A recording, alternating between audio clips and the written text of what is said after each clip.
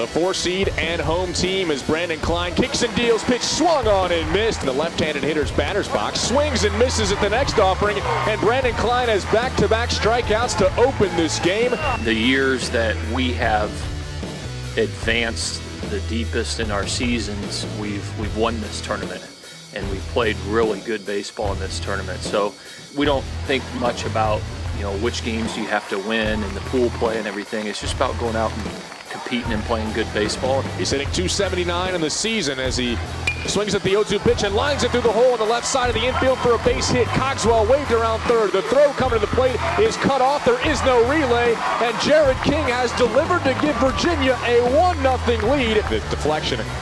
Now the 2-2, a comebacker fielded by Klein, starts to run towards third to eye back the runner and then throws to first. I made it a little bit hard on myself today, but at the same time, give credit to our defense. There's a lot of balls that Clemson as well hit and play and hit hard, and luckily the defense was just there to pick me up. I mean, I don't always hit my spots, and I'm usually a little wild, but at the same time, I know I got a great defense behind me that's going to pick me up if I do make a mistake. I'm really proud of Brandon that he went out there and gave us 7 strong innings in a tournament where you have to win 4 games. You need somebody like your ace to go out there and pitch you deep into the game. He certainly did a terrific job. Safely to first. He's going with the pitch. It's swung on and hit out to right center field. Coming in on it is Harrington into the dive, and he makes a tumbling grab. An outstanding catch from Colin Harrington. As Crockett sets the pitch. Swung on, hit hard to the shortstop Taylor, and it's under his glove and into center field. Rounding third and heading home is Brad Felder. Obviously, I was frustrated. I wanted a chance to pick myself up and my teammates up at the same time, and luckily my teammates gave me a chance to do that, and then laid there in the 8th. The 1-1 pitch to Taylor, and it hit him.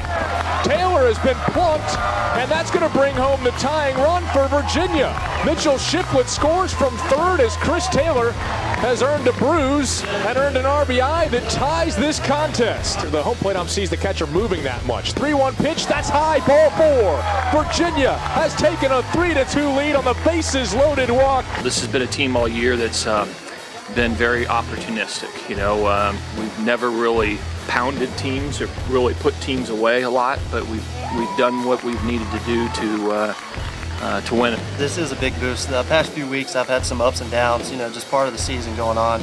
Just haven't give the ball to my defense enough, been walking some guys, so it was definitely big to be able to get that double play at the end and let them pick me up right there. Grounds it out to the shortstop Taylor, could be 2, flip to Cogswell at second for 1, on to first, there it is, 6-4-3, and Virginia locks down the victory.